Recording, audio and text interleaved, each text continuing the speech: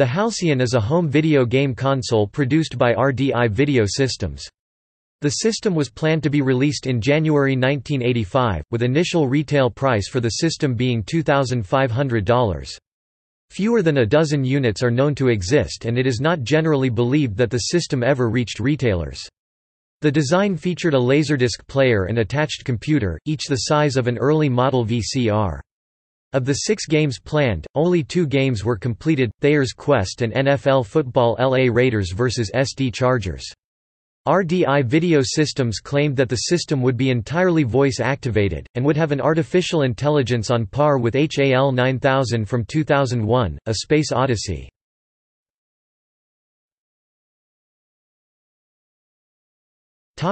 History. Rick Dyer was one of the many fans of the interactive fiction game Adventure, and wanted to develop his own game, Shadowin, which was an expansive fantasy game inspired by The Lord of the Rings. He envisioned a game that would feature illustrations of every scene, and developed a prototype called Secrets of the Lost Woods, a small section of his larger Shadowin game that used a roll of printing calculator tape that could be wound forward and backward via microprocessor to show illustrations and information drawn on its surface. Later this was refined to use a filmstrip projector that was synchronized to a tape recording of a narrator reading the text normally shown by the game as the player entered each scene. With the advent of the videodisc player, Dyer realized he could consolidate the audio and visual content onto one medium, and created a device called the Fantasy Machine. Presentations of this device to prospective toy manufacturers failed. Later it was realized that still images with narration were insufficient to capture the toy market, so animation projects began. The first project was titled Dragon's Lair, which, like Secrets of the Lost Woods, was a smaller section of Dyer's envisioned Shadowin game. Dragon's Lair and Space Ace supplied enough profits and credibility for RDI Video Systems to progress toward realizing their technology into a home entertainment and edutainment format. To help control the consumer price of this unit, it was first designed around the RCA capacitance electronic disc player. When RCA cancelled the production of these players prior to the completion of the Halcyon project, it was redesigned to use a Laserdisc. One of the biggest obstacles in this redesign, after its significantly higher cost, was the short 30-minute per side capacity of constant angular velocity or random access Laserdiscs. Suffering from a retail price tag that would discourage consumers and content that would require several Laserdiscs to contain, investors and manufacturers saw little success in the future of Halcyon. Its few hand-assembled prototypes went into the hands of certain investors and collectors. Well-known names among these investors included Merv Griffin, Quinn Martin and Cassandra Peterson. Ironically, Dragon's Lair was not part of Halcyon's initial content repertoire. The Secrets of the Lost Woods footage was used to develop firmware for the unit prior to Fred Wolf's production of the Thayer's Quest animation.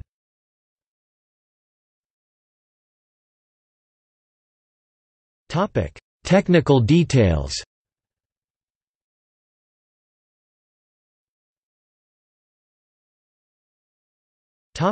Hardware. Halcyon was based around the Z80 microprocessor, with its 64K memory partitioned out to ROM and RAM.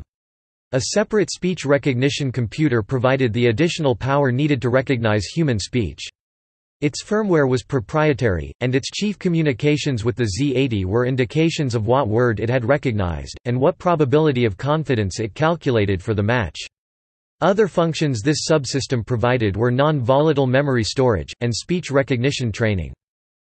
Video content existed on a special computer-controlled CED player provided by RCA. Because of video encoding and stylus positioning constraints inherent in this technology, still frames where action would be suspended pending player input had to be encoded as a repeat of 2 or 3 seconds of video.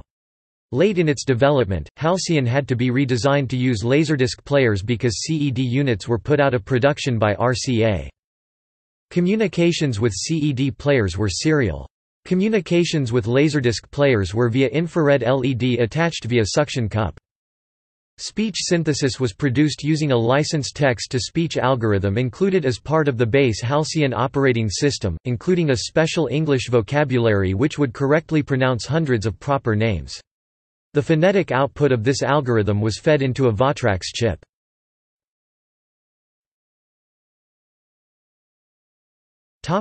Software.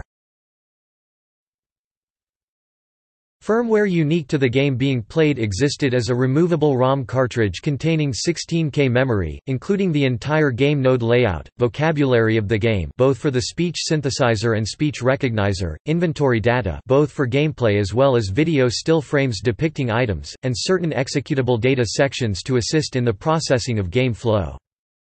Save for the words, "yes" and "no," Halcyon required each player to train it to recognize their voice. The words, "yes" and "no" existed as 4 samples of human voices pre-loaded into memory. 2 were female samples, and 2 were male. Each voice was selected for their unique pitch and timbre properties. These 4 gave a high probability match for Halcyon to recognize from any given English speaker. Speech recognition was discontiguous, meaning the player had only a few seconds to speak into a headset when prompted. This headset was equipped with a noise-canceling microphone to help isolate speech from any other sounds. Speech samples would be compared against allowed responses, and a match along with probability of accuracy would be sent to the Halcyon main processor. To acknowledge voice commands, Halcyon would reiterate what it believed it heard the player say. This sometimes resulted in incorrect actions taken, especially if the player had a significantly different inflection or spoke something different from the choices expected. Probability ranking could trigger Halcyon to ask the player to repeat their choice when it received a poor match to all expected responses.